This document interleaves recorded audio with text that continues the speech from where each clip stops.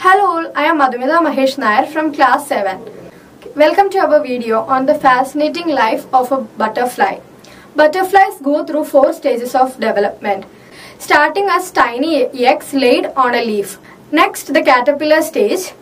The tiny egg changes into a caterpillar. Then the caterpillar forms a chrysalis around it, where it undergoes to a miraculous transformation. Inside the chrysalis, the caterpillar changes into a beautiful butterfly through a process called metamorphosis. Finally, the butterfly emerges from the chrysalis, ready to spread its wings and explore the world.